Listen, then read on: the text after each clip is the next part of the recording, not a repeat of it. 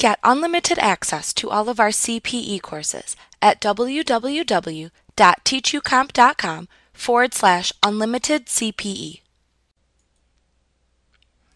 In this lesson, we'll look at review questions 7 through 9. Let's begin with review question number 7.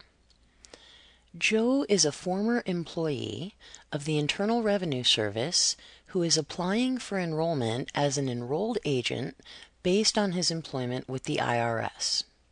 Which of the following rules applies to his application? A.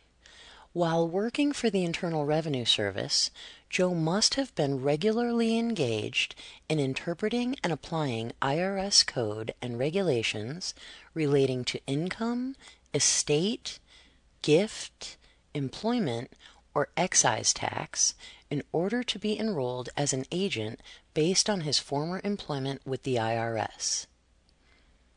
B. Joe's enrollment as an enrolled agent will always be limited to the presentation of matters similar to those he dealt with while working for the IRS. C. Joe must have worked for the Internal Revenue Service continuously for at least 10 years to qualify as an enrolled agent based on his former employment with the IRS. Or D.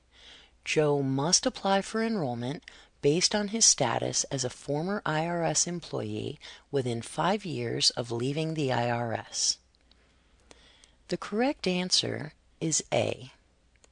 An applicant who is requesting enrollment as an enrolled agent based on former employment with the IRS must have been regularly engaged in applying and interpreting the provisions of the IRS code and regulations relating to income, estate, gift, employment, or excise tax.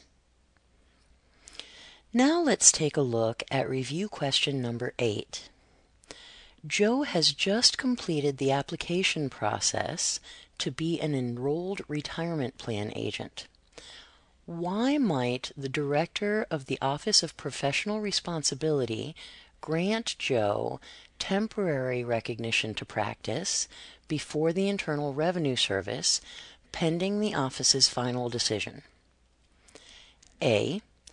The Director of the Office of Professional Responsibility has information suggesting that some of the information on Joe's application might not be accurate. B. The information in Joe's application is insufficient to warrant enrollment to practice. C. There are unusual circumstances concerning Joe's application. Or D. There are irregularities in Joe's application.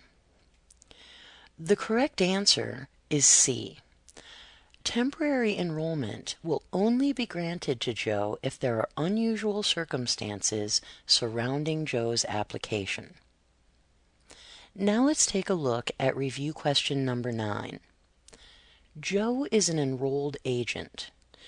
Which of the following activities would not qualify for continuing professional education credit? A. Joe enrolls in an ethics course at the local community college where the instructor is a former IRS employee. B. Joe appears as the guest speaker at the local community college where he leads a discussion about the taxation of student loans. C.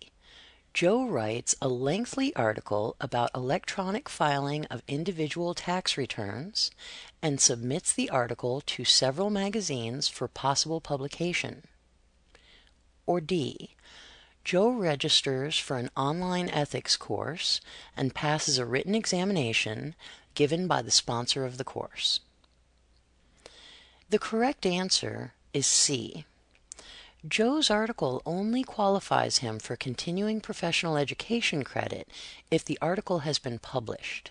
Because Joe's article has not yet been published, it would not qualify for CPE credit. Like what you see? Get unlimited access to all of our CPE courses at www.teachucomp.com /unlimited CPE.